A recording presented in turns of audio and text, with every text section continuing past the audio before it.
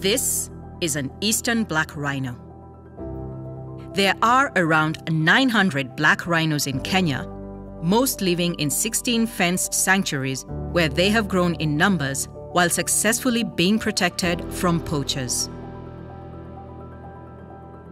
But when these spaces get too crowded and resources too scarce, rhinos stop breeding, putting the long-term survival of the species at risk. Put simply, they need more space.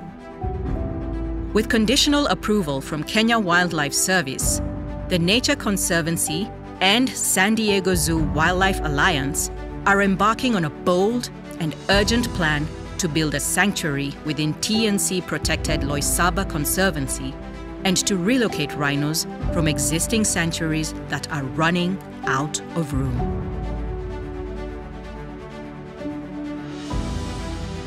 Rhinos were once abundant on Loisaba, but the last one was poached almost 50 years ago, altering the landscape and robbing local people of a cherished piece of their natural heritage.